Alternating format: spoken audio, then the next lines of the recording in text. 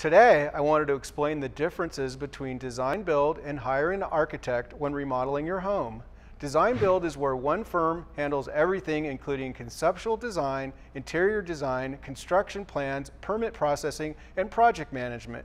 An architect typically only completes the construction documents, then the homeowner hires an interior designer and interviews contractors to bid the work. For multi-million-dollar custom homes where there may be a lot of field changes and upgrades or on a cost-plus basis, hiring an architect may be the right choice. However, for most home remodeling projects, design build simplifies the process, is usually more efficient, cost-effective, and a better value. The design build firm handles everything under one contract for a fixed price and stands behind their work.